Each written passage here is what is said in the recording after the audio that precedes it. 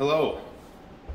Hope everyone's doing great out there. I got some positive feedback on these explained videos, and so I'm going to walk through another form that I like to make. I call them kind of landscaped wavy rim, I don't know, sort of situation with these bowls, okay? I'm going to walk you through how I make my bowls and kind of what I'm focusing on, the tools I use, and sort of the thought process in making the bowls. Yeah, as far as especially for functional pieces. So away we go. I've had less coffee than the last video, so this should be a little bit hopefully easier to understand. So anyways, wheel is ready to roll. I'm working with today about 1.5 pounds of clay. It's all wedged up again. As with the previous video, I am terrible at wedging. I just don't spend the time to do it, so I'm going to cone this clay a few times to get out any air bubbles. You might actually hear some of them kind of pop as we go. And when I'm coning, I think my hand is in frame, but basically what's happening inside is I'm taking the sealing away, putting the sealing back on, and I'm just working that clay up and down from a cone shape back down into sort of this biscuit kind of situation. So with bowls, first thing, when I'm dropping the well, typically if I'm making cups or a lot of different forms actually, I'll drop the well and I'll pull my thumbs to my palms and try and be parallel with the wheel head here. With bowls, as I'm dropping the well and pulling my thumbs to my palms, I'm trying to ease up on the pressure a little bit and just start that little concaved bottom of the bowl shape right off the bat. So dropping the well like that, and as I move out, as I'm moving out, my thumbs are kind of lightening up a little bit to just start that bowl shape just a tiny bit.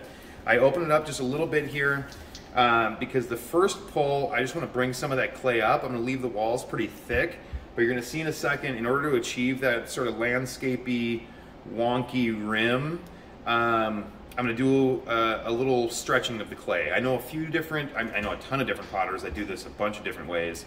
This is just how I do it. So I'm going to start off by doing a really pretty kind of non-invasive pull. I'm not really getting too carried away with it. At this point though, because these are going to be functional, I do want to spend a fair amount of time compressing the rim. And I'm going to do it now because after I stretch the clay, it's going to be tricky to compress the rim downstream from there. So just taking some attention to compressing the rim a bit, and then I'm going to stop the wheel. I'm going to get my hands really wet, and I'm going to take my fingers here, and I'm just going to stretch the walls of the clay up a little bit. I'm really eyeballing it. I usually do it from 3 different points. And what I've found is the less I sort of psychoanalyze what I'm doing, the better it looks. So if I just kind of zone and just kind of pull the clay a little bit, just like that, stretching it out. I'm trying not to thin out the rim too much and stretch the rim too much, but I'm just moving my hands back and forth and just softly stretching that rim.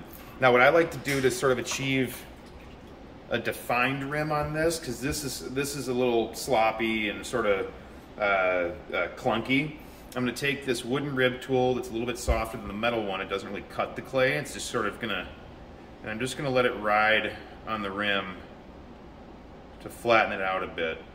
Sometimes I'll even kind of pump with my hand a little bit to sort of go with the different thicknesses like that, okay?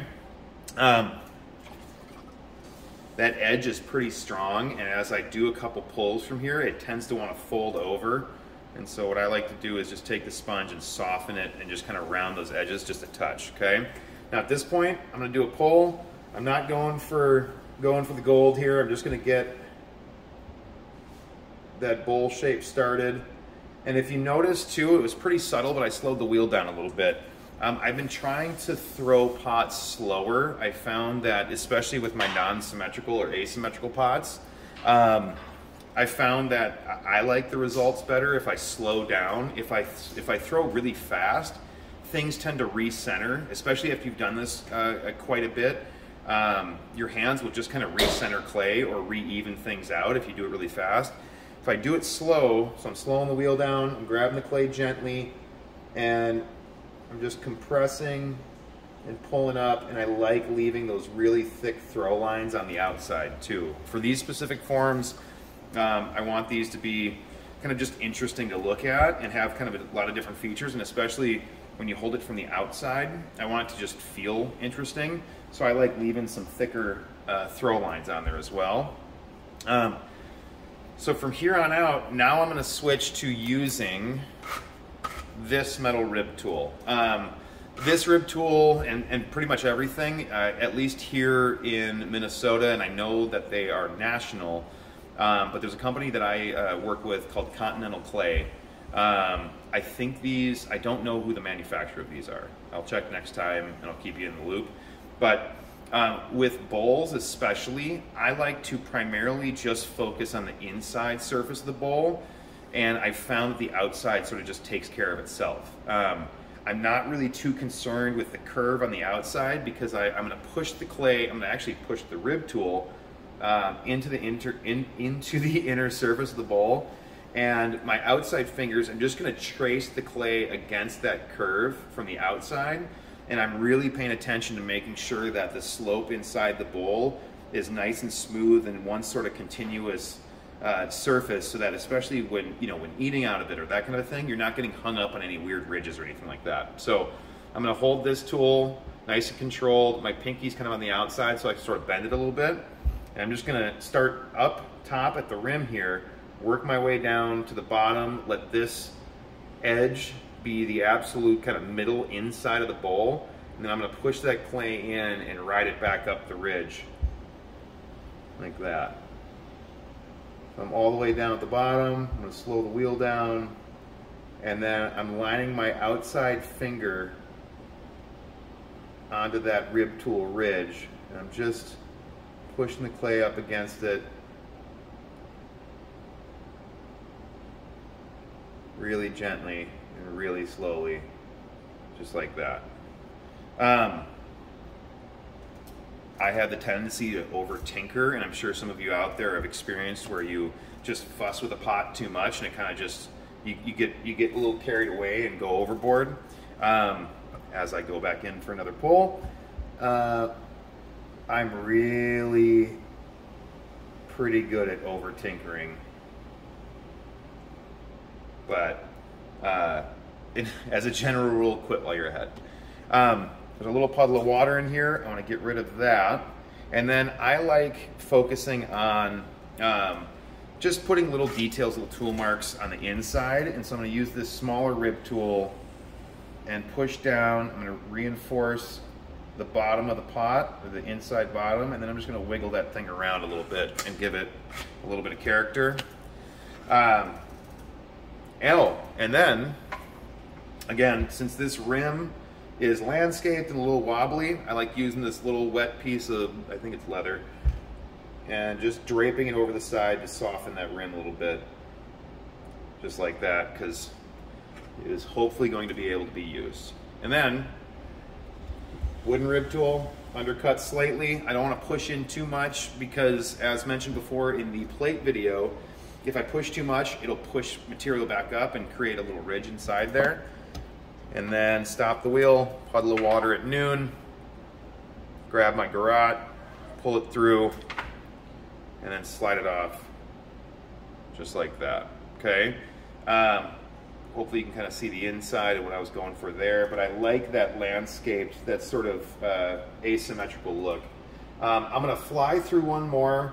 I just wanna do it in kind of real time so you can get a sense for the rhythm, in so much of a rhythm as I do have when throwing pots. So, wheels cleaned off, another 1.5 pounds of clay, smash it on there. This one has a fair amount of fun lumps in it, so we're gonna have to cone it a little bit more, and you might actually hear an air bubble pop here in a second. I could probably just get better at wedging clay, but whatever. So dropping the well, opening it up, and just kind of tapering off. Doing my first pull, just kind of straightening those walls out, getting them to be the same thickness, and then compressing that rim. Stretching the walls a little bit.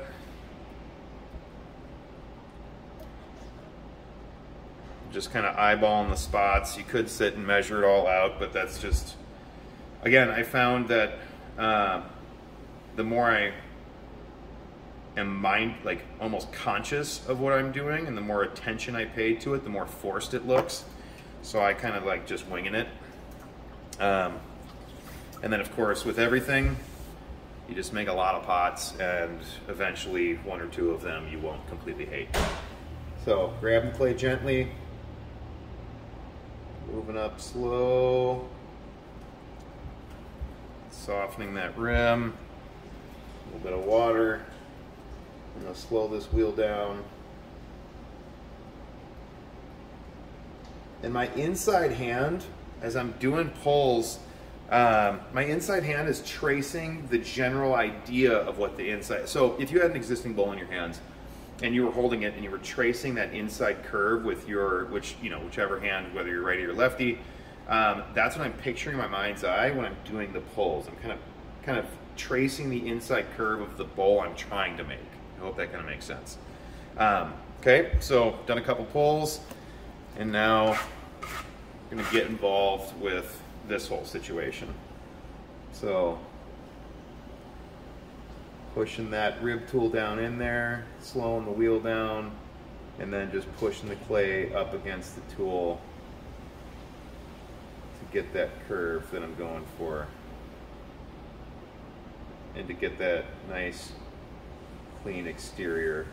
You might be able to see too, when I'm in the middle of pulls, my head's kind of searching around a little bit. I'm sort of toggling between looking at the inside surface, figuring out what my hand's doing, and then also trying, at least for me, I try and not really focus on the piece.